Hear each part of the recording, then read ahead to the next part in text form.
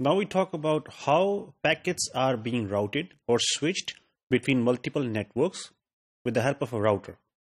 So router has a switching function that forwards a packet which it has received on its incoming interface to the outgoing interface in order to reach to the destination.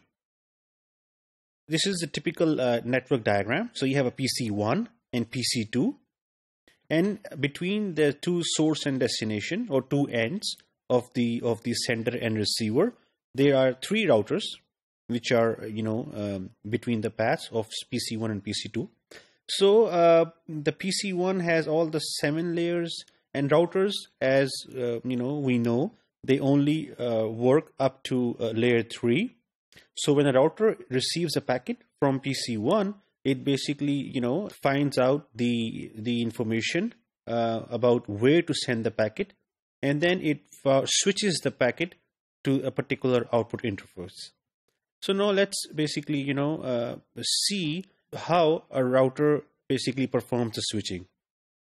So let's look into an example. So PC1 sends a packet to PC2. Because PC2 is on a different network, I will encapsulate the packet and send it to the router on my network. So for that, I need to find out the MAC address of the router. So as you can see from the figure, this is a particular IP packet which has the source IP, the destination IP, and also it is encapsulated in a link layer frame which has the destination MAC address, the source MAC address. And PC1 has an ARP cache for R1, which means this ARP cache is basically is a table which is a mapping from IP address to the MAC address. So if I know the IP address of the router, I can find out the MAC address by looking into the ARP table or the ARP cache. Okay, so what happens when R1 forwards the packet to PC2? So before that, R1 receives the packet from PC1, okay, and it basically finds out the MAC address, and now it's going to investigate what it has to do with it.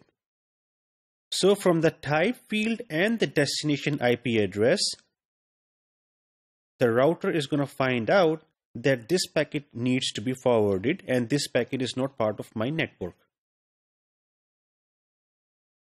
Okay. So now router has to basically figure out or find out to which output interface the router has to give the packet that it has received. And for that, it has to look up into its routing table. And by looking it up in the routing table, the R1 is going to find out the interface that will take me to PC2, which is FA0/1, which is the exit interface. And now after knowing the interface, the router is going to rebuild the information or rebuild the frame by plugging in the information that is required in the frame. Okay, so now it has to send the packet to R2, and for that, R1 needs the ARP table that basically tells me the MAC address that PC2 uses.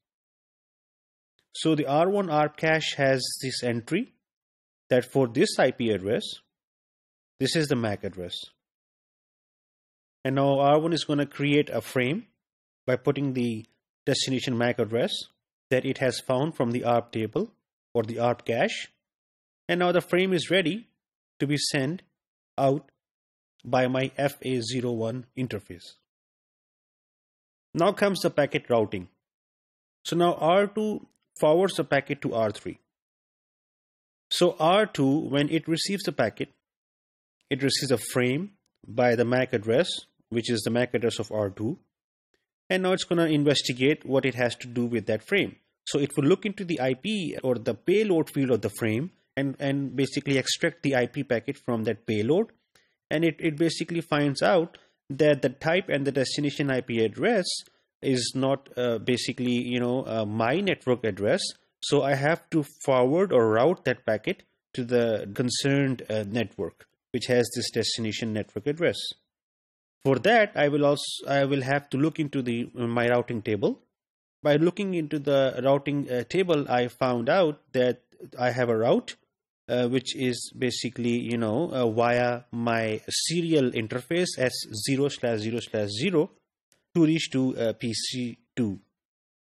Okay, and since now I have found out the interface, so let me rebuild the information in the frame. I'm going to have to basically put this information. The packet is being sent over a serial connection. Therefore, I must use a layer 2 broadcast destination address. And by serial, we mean point-to-point connection.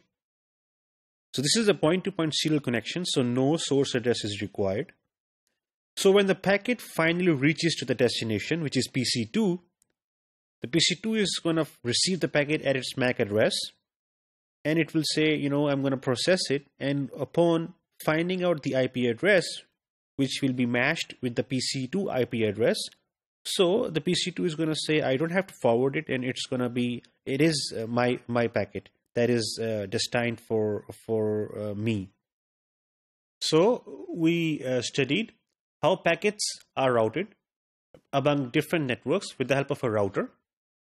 So every router receives a frame. That frame has a MAC address, and it's going to be the router's MAC address. So router is going to find out the IP address, the destination IP address from the IP packet that is encapsulated in the frame that it has received.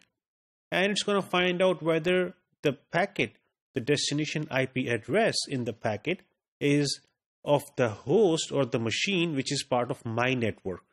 If it is part of my network, I have to forward it to the concerned host by looking it into my ARP cache, which is a table of mapping from IP address to MAC address. And it's going to rebuild the frame and then going to forward the packet or the frame to the output interface.